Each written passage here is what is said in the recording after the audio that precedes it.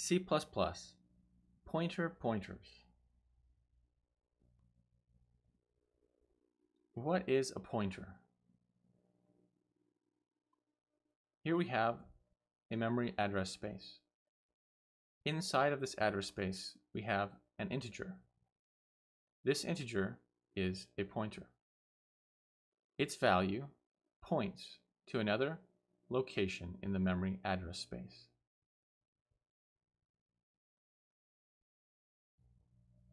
In code, this would look something like this. Object pointer equals null. We can set a pointer to null or 0 because it is an integer.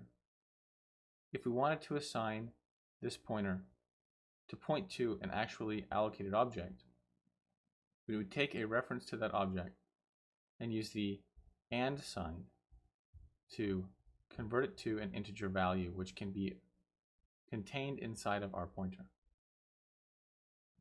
Since this pointer is just an integer, we can do math with it. For example, p++, or increase the value of p by 1. This is where the nuance of pointer arithmetic begins.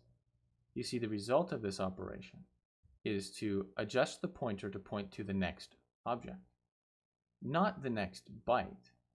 You see, there's a difference in the resolution of memory that the pointer is moving by.